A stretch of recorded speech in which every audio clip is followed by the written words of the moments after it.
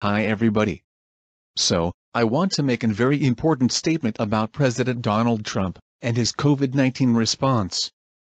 To be honest, I think his response to the COVID-19 pandemic is too slow because he said the virus was under control, but no, he let 200,000 die because he's too selfish to care of his people, and lied to the American public, and playing. I'll try to be honest truth about Trump. He's a race-baiting, xenophobic, religious bigot.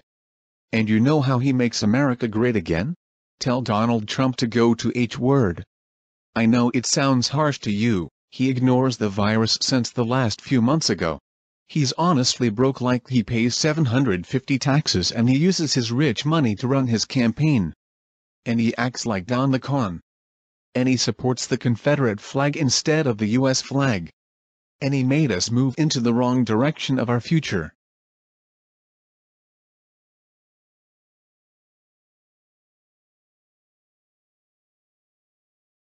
Okay, that's all I wanted to say about my response to Trump and his COVID-19 response. If some of you like him, I'm fine with it. This is me, peace out, and have a very nice day, and stay tuned for more awesome and funny videos, and other content videos.